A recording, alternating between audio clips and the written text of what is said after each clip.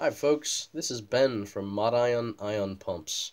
I'm here today to talk to you about failure mechanisms of ion pumps, and more importantly, what we here at MODION do to combat those failure mechanisms. There's two main failure mechanisms in ion pump. First one would be the burn through of cathodes. So this is a cathode that has been burnt the whole way through. You can see there's actually holes directly through the titanium. The second method would be a short of the pump, and this generally happens by metallization of the ceramic.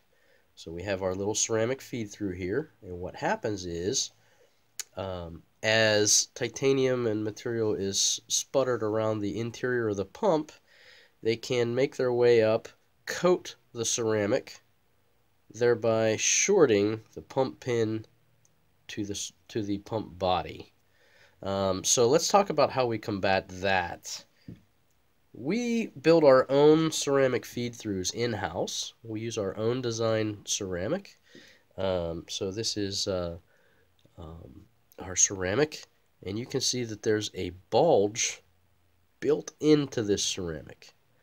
That bulge acts as a built-in sputter shield. So what happens is, as the material works its way up the bottom of this ceramic, it'll ultimately run into this bulge, and it'll prevent metallization of the ceramic any further up.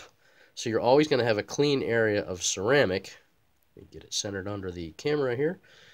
You're always going to have a clean area of ceramic, which prevents shorting.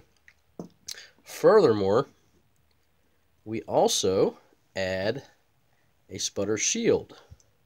This sputter shield is spot welded on the interior of the pump and is one more line of defense against that sputtering material which could potentially short out a pump.